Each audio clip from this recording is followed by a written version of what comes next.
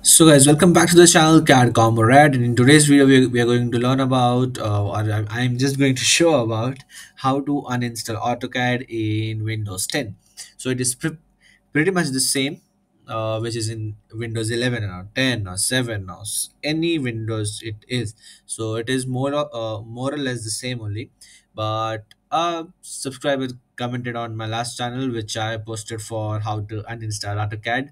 So for that, first you have to search over here in any of the search bars you have. Just search that add or remove app programs right over here, as it says add or remove programs. Just click on it. Then this window will open up that will show you all the apps that you have on your PC, which is right over here. It's ranging from all the big apps to all the small apps to all the small files, and the setup files, the setup apps that you have installed in your computer will all be shown over here.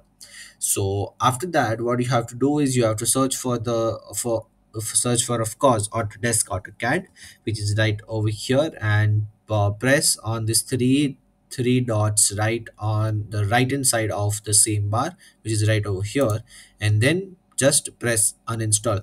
I am of course not going to press uninstall because I want AutoCAD on my PC righteous in the most righteous way. And so that's it. It was that easy. And if you have more apps that you can see on your computer, which the same you can see it over here, like Autodesk AutoCAD performance feedback, featured app, services, manager, library, 16, 23, base resolution, and stuff like this.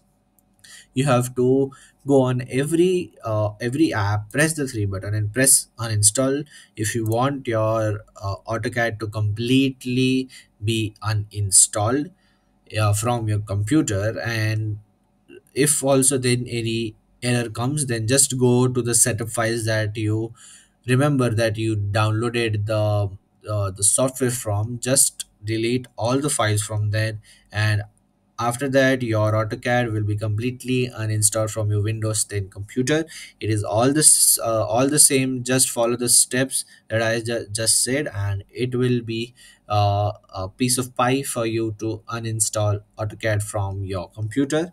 So yeah, that's it for the video, and thank you for watching, and share it with someone who may need it.